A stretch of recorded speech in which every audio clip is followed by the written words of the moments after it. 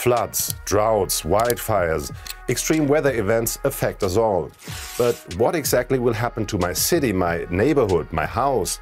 To help us understand and combat the effects of climate change, the EU just launched a gigantic project, a digital twin of planet Earth. Digital twin, what's that again? A digital twin is a virtual representation of an object or a system. It mirrors the real-world counterpart. Digital twins are designed to be realistic, and AI is used to simulate various scenarios. Those are meant to help us make better decisions. The EU's project Destination Earth, or Destiny, could, for example, answer questions like, is this the right place to build my house? What else can we use Destiny for?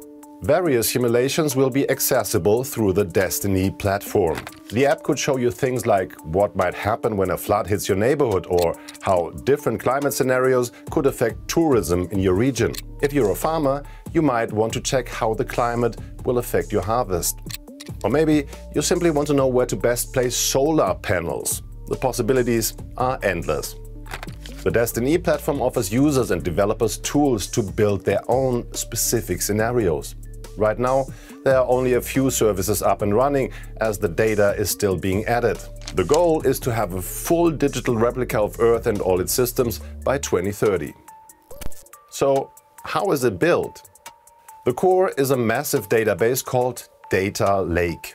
It compiles environmental data from major providers like the European Space Agency, the Earth Observation Institute Copernicus, and many more. Whenever scientists run a simulation on the digital twin, data produced by the model is also fed back into the database.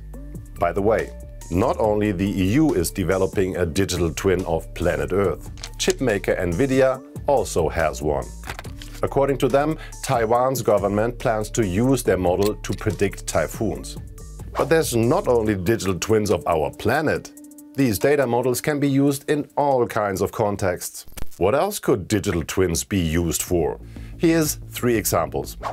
Making surgeries safer. A digital twin of the human body or a specific organ can help test procedures before an actual surgery. Simulating surgeries on a digital twin could help estimate risks, making the process much safer. Making your city more livable. With digital twins of cities, urban planners can test how greening and building structure affects air quality, temperature or wind, for example. This kind of information can help decide where to put shops, schools or roads. Making trains more punctual. Germany's national railway company Deutsche Bahn is creating a digital twin of their rail network. Simulating changes to train routes or schedules could help estimate the consequences for travelers and minimize disruptions. In short, digital twins are meant to maximize efficiency and minimize risks. However, they require loads of computing power, currently available only to big institutions. This is the computer that runs Nvidia's Digital Earth, by the way. But who knows? In the future, we might all carry our own digital twin in our pockets when we visit the doctor. Wouldn't that be amazing? That's all from me today. Have a good one.